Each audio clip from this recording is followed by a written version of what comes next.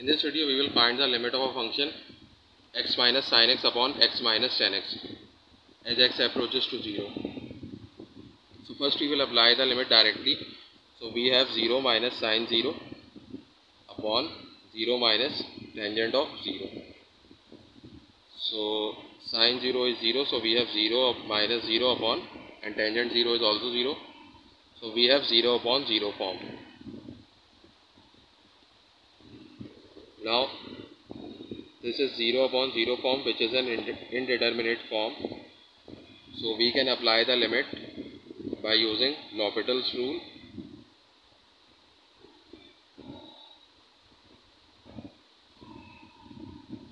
So when we apply L'Hopital's rule on any function, we will take the derivative of the numerator and the derivative of the denominator.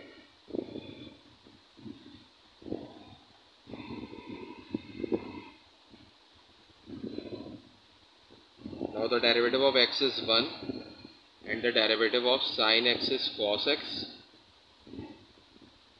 and here the derivative of x is again 1 and derivative of sin x is sec square x. So if we apply the limit again on this function directly, so we have 1 minus cos 0 upon 1 minus secant square of 0, or we can say secant of 0 whole square, and cos 0 is 1, so we have 1 minus 1, and secant 0 is 1, so 1 square is 1, we have 1 minus 1 in the denominator, so we have 0 upon 0 form. So this is also the 0 upon 0 form, or we can say that it is an indeterminate form.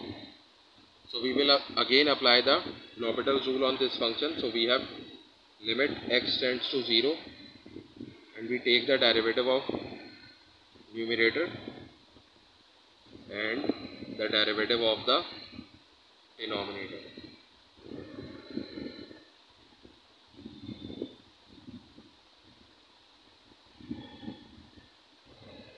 Now the derivative of 1 is 0 and the derivative of cos x is minus sin x upon derivative of 1 is 0 and the derivative of sec square x is 2 times sec x multiplied by derivative of sec x, which is sec x tan x.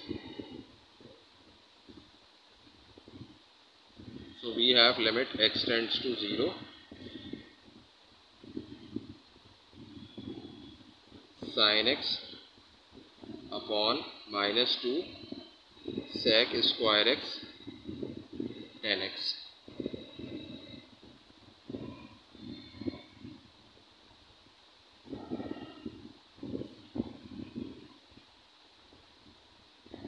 Now we will do some manipulation over here. So we have sin x upon minus 2, sec x is sec square x. So we have 1 upon cos square x multiplied by tan x, which is sin x upon cos x.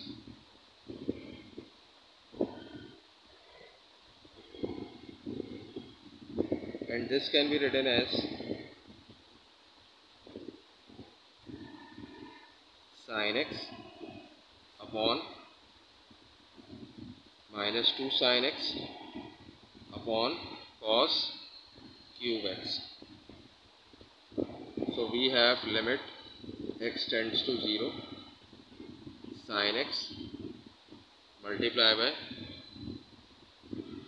minus cos cube x upon sin x, and after cancellation we have limit x tends to 0